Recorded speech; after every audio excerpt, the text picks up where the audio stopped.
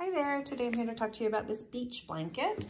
This is nice and small. You can see this is the bag that it came in. It has a nice little cinch cord with a carbiner. And then the blanket folds up and it comes with 4 tent spikes. It unfolds fairly big.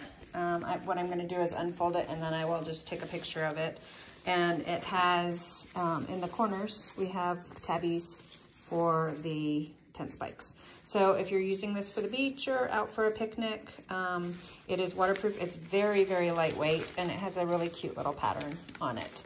And it's a decent size. Actually, I think I'm not gonna unfold it right now because I'm not gonna use it right now. So I'm gonna just put it in storage until I need it.